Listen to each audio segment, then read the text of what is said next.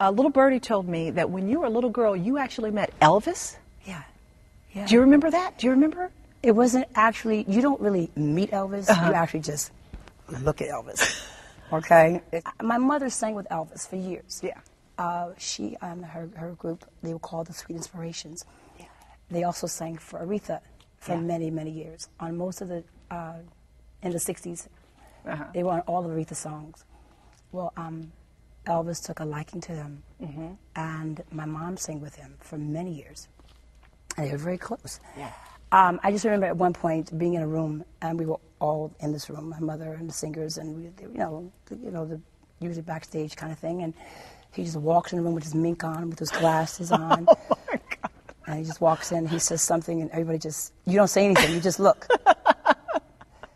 It was just one of those moments I won't forget as a kid. Oh my it wasn't God. like, hi, Mr. Elvis, nice to meet you. You didn't do that. You just sat back and just looked at him. Amazing. Amazing to look at. Yeah. Just amazing. Wow. And just to be in his presence was awesome.